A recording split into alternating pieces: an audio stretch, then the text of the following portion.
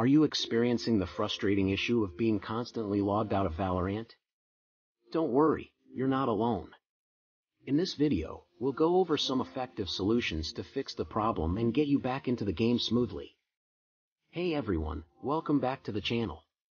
Today, we're tackling the issue of Valorant constantly logging you out.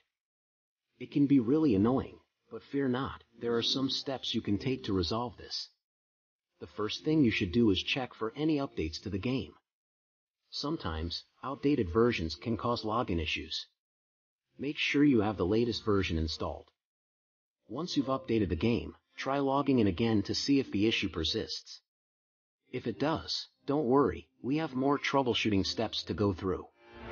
Next, let's take a look at your account settings. Sometimes, incorrect settings can lead to login problems. Double-check your account details and ensure everything is accurate. If everything looks good on the account front, it's time to consider other factors such as network connectivity. A stable internet connection is crucial for a smooth login process. Try resetting your router or connecting to a different network to see if that resolves the issue. Sometimes, a simple network reset can work wonders. If you've gone through these steps and you're still being logged out of Valorant, it might be time to reach out to Riot Games support team. They can provide personalized assistance and further troubleshoot the issue.